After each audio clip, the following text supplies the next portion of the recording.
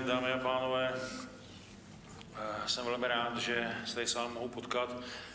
Good morning, ladies and gentlemen. I'm very glad to be here. I apologize for my delay. I also apologize for having to leave early. And let me thank the organizers of this meeting.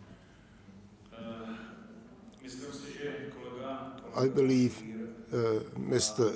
Scheer and the previous speakers have told you about the common agriculture policy. You've heard a lot, so I'll cut my presentation short. I would like to say that in relation to the climatic change,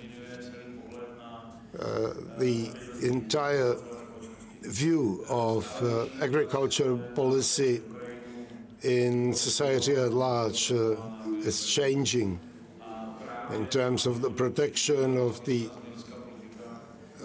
essential resources such as water, as well as biodiversity. As Mr. Scheer told you, we advocate a strong budget.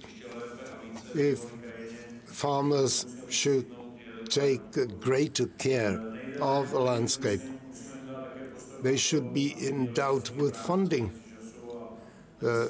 They need time to work and not waste it on bureaucracies. It is appropriate, I believe, to mention one condition, one critical factor, and that is the farmer as such. Why am I saying this? The European Commission requires every farmer to keep proving he is a farmer indeed. We have found this not quite functional. This has been abolished, and now it is much to my surprise that we find that this is going to be required again, and even in stricter terms than before. As I see the producers of hops as well as animal husbandry in this room, I feel a little ashamed for this. We insist on the maintenance of the support for all the sectors involved. We also advocate the payment for the first few hectares in order to offer support to small farms. It is not too important what size criterion should be adopted, but there should be one. Climate changes have been mentioned. Definitely we do need to adjust our methods of farming in order to keep water in the landscape and at the same time manage the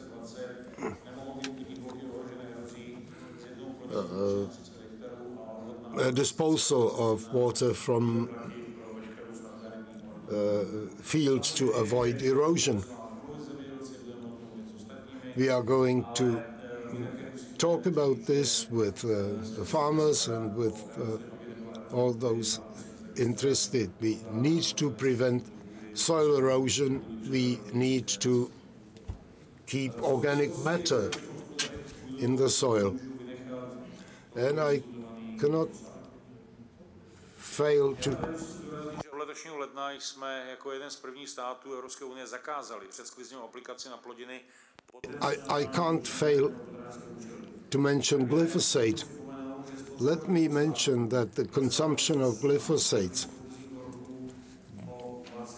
dropped 25% in 2018. The consumption of pesticides dropped more than 14% in the last 6 years.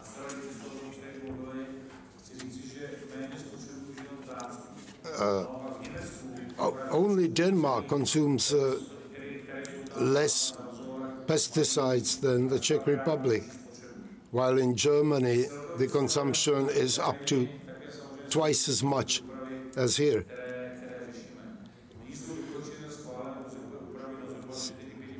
So far, we have reviewed land use schemes in the country. We have invested 2 billion crowns, and we are going to focus on further measures to take. This is intimately related with water management, the amendment to the Water Management Act, which should accelerate the development of the facilities, including protective dikes. We plan to improve more than 1,200 ponds, which is about a pond a day in the time frame. This is quite a serious step, so we had legal experts to draft an opinion of the bill. It is one of our important goals that water resource protection should be included in our constitution. There's general agreement throughout the political spectrum on this, so I do hope this effort is going to be successful. Forest is very important in this context, though we face an unusually strong bark beetle calamity, which is why we have adopted a number of measures to protect forests, to help the owners of the forests to revitalize the forests.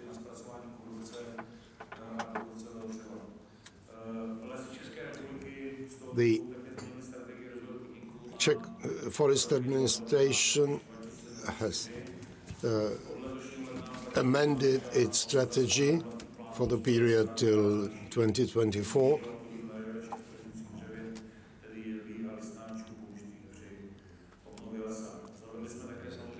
We have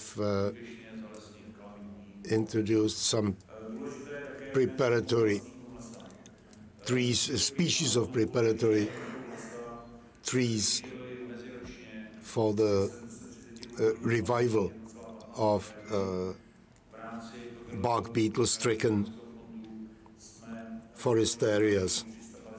We have released another 350 million crowns for this effort, and an additional 1 billion for next year. Protection against wild boar is also important.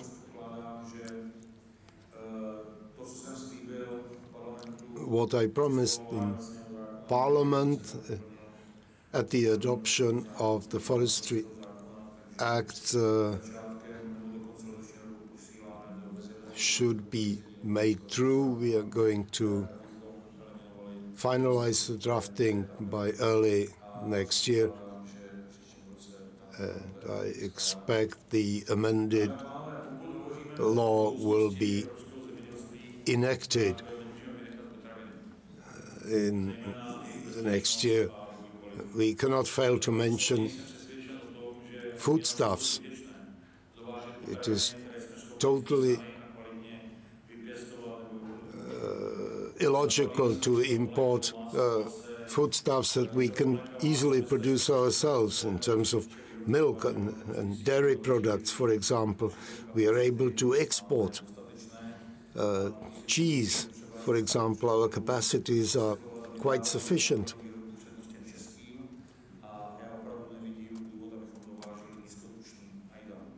It is indeed useless to import, for example, low-fat Edam cheese. Czech foodstuffs are high quality and safe, and they rank 24 among 134 countries. And our inspection organizations work quite hard and quite efficiently and successfully in this respect. Just in the last year, 17% only failed in inspection from the EU, more than 26% imported from third countries, and in the Czech Republic only 10%. In terms of double quality of foodstuffs, that is important, and I highlighted the fact that this is not the problem of Czech producers. It's a problem of above-national companies who are sure that Czech consumer wouldn't recognize quality. Otherwise, it's impossible to explain why people would force on us double quality of foodstuffs.